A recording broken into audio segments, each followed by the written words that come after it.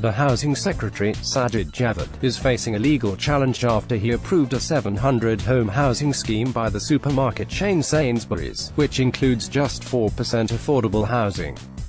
The 29-storey development in Ilford, East London, will be built in a borough that has a stated policy that 50% of all new homes should be affordable.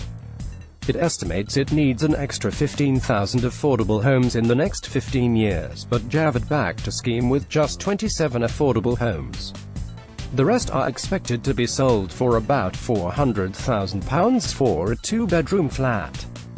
The London Mayor, Sadiq Khan, branded the approval outrageous, and said 4% was a disgraceful contribution.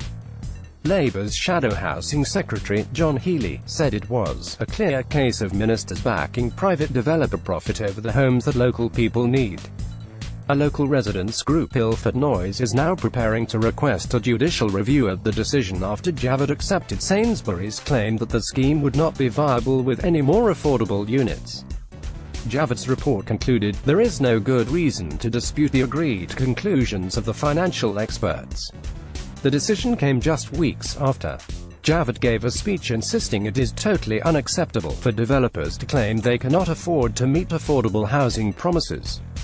He said, "It cheats communities of much-needed housing and infrastructure and gives new development a bad name." But in this case, where Sainsbury's never promised more than 4%, he has allowed the developer to hugely undershoot the local target. Across England, the number of affordable homes delivered by the so-called Section 106 agreements with developers halved from 32,000 in 2008-09 to 16,000 in 2015-16, according to analysis by Oxford Brookes University. "If we can't build affordable housing in outer London, where can we build it?" said Meenakshi Sharma, a co-founder of Ilford Noise, which has branded the amount of affordable housing in the Sainsbury's scheme ridiculous and insulting. "It is the poorest people who are getting the shortest end of the stick." Sharma said the government had prioritised meeting total housing targets rather than seeking to meet the chronic shortage of affordable homes. Javid's decision notice points out that the Sainsbury's development would represent 60% of 1 year's target for the whole of the borough.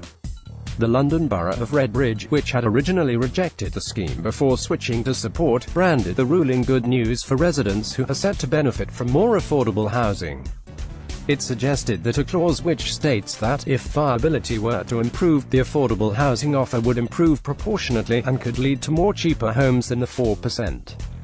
But Khan said, the government's decision shows just how out of touch they are with the needs of Londoners.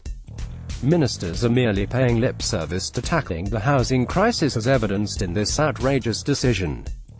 Both City Hall and the local council recognized the amount of affordable housing on offer was simply unacceptable, and government decisions like this are not in the best interests of the capital.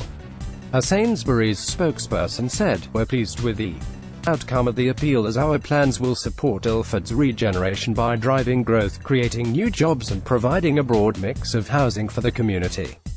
The Ministry of Housing, Communities and Local Government is yet to comment.